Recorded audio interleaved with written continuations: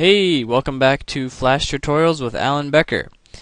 Today we're going to be talking about sound effects and how you can add sound effects to your Flash animations.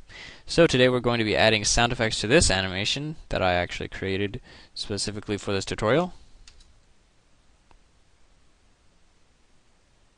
Yeah. A guy gets punched and then that guy gets run over by a car. So we could add a lot more spice to this animation with sound effects. So step one in getting sound effects in your animation is to get the sound effects in the first place. I will show you a website where you can find a treasure chest full of sound effect websites, and that is bluevertigo.com.ar, and some really good ones in this list. I mean, this whole website has stock photos, stock videos, vector clip art. Anyway, around the end is all the sounds. Where they go? One of my favorites is Find Sounds, where you can just you search for it and then you get all these waveforms and you can play them. And if you like them, right click on it, save link as, and put it wherever you want. Another good one is Partners in Rhyme. You just click on free sound effects and you have all these different sounds to choose from. Punch.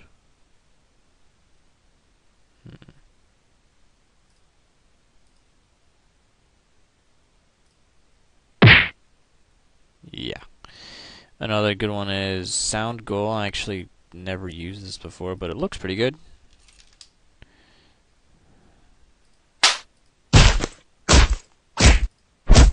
So you've got a lot of things to choose from.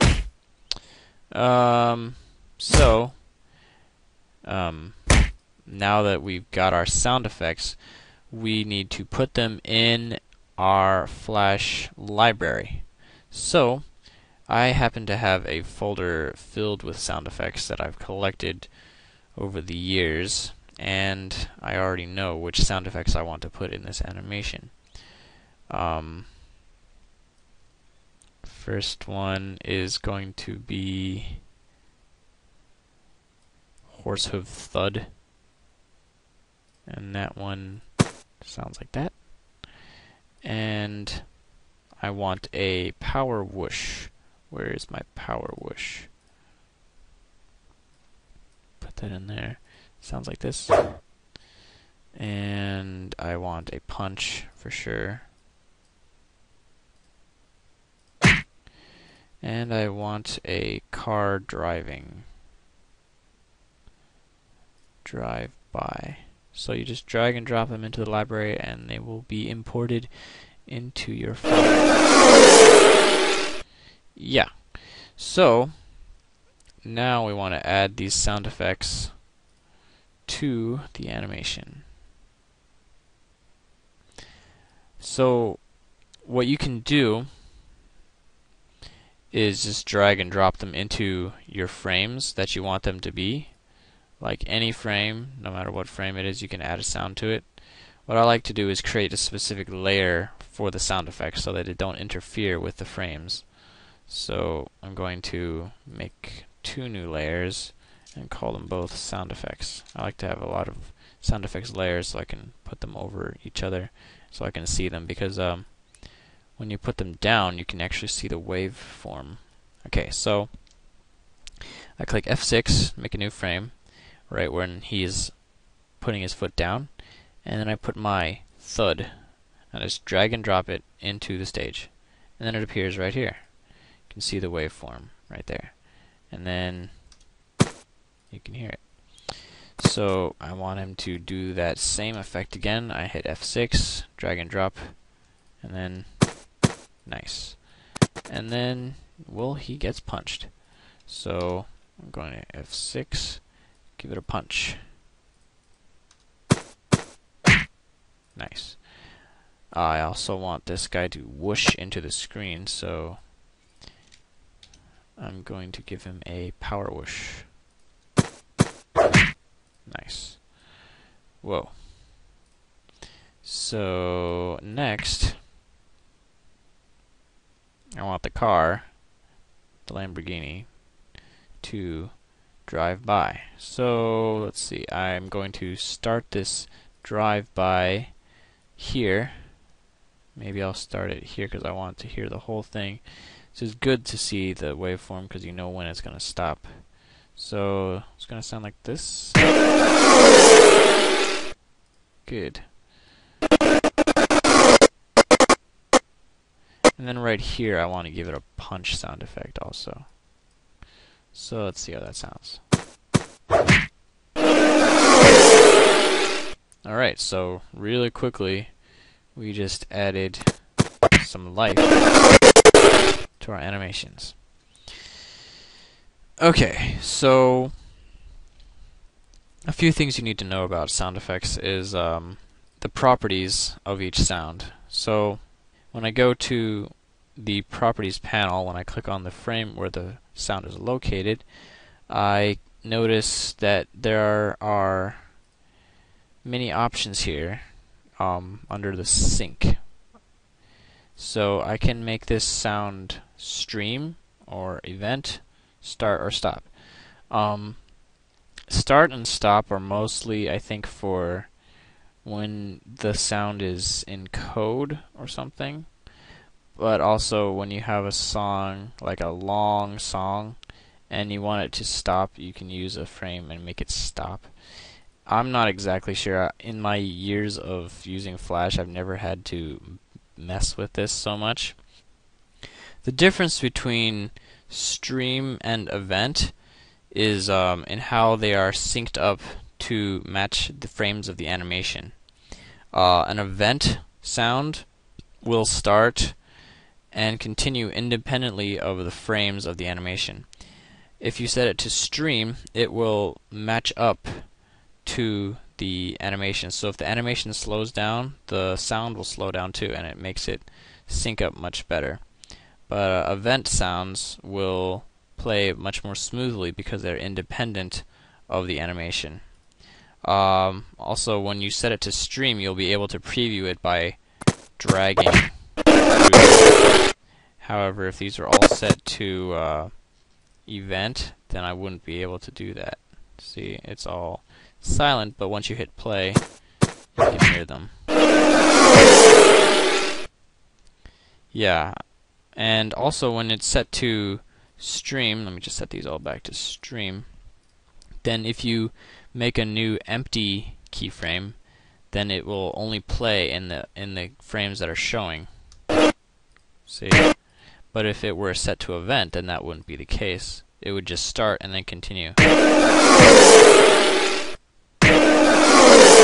I even stopped the animation, but the sound goes until it's done.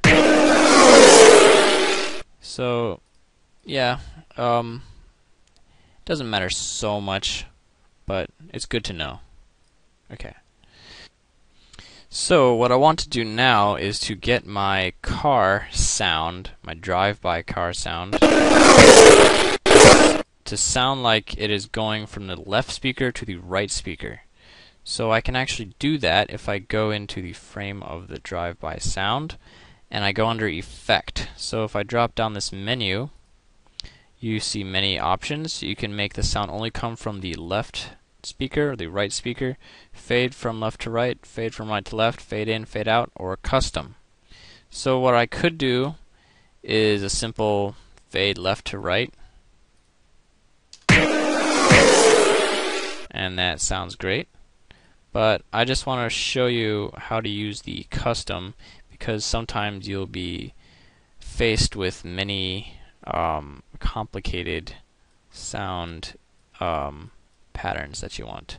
So yeah, if you look in this custom box, you see that the top represents the left speaker and the bottom represents the right speaker. So as the time goes forward, represented by these frames, which you can change into time or whatever, the sound will gradually decrease on the left speaker and increase on the right speaker. If I wanted to, I could add keyframes by just clicking on the line and then just clicking and dragging and moving them around, or I can get rid of them by just dragging them off. I could, if I wanted to, make the whole thing a little quieter by moving them both down, but whatever. Just so you know, that's how you do it.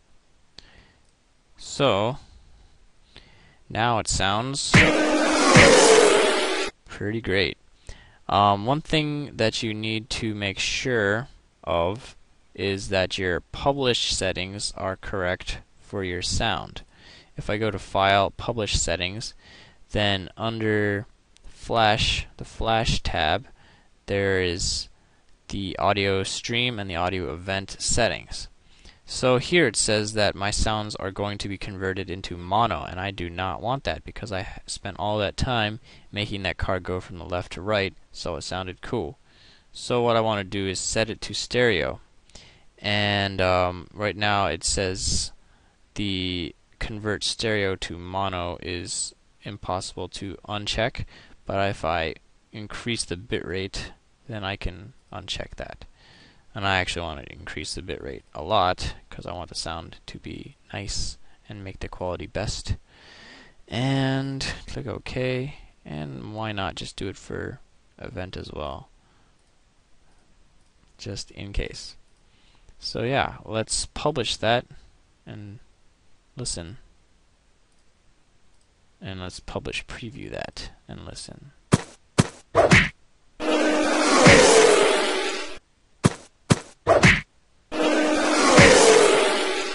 That is beautiful.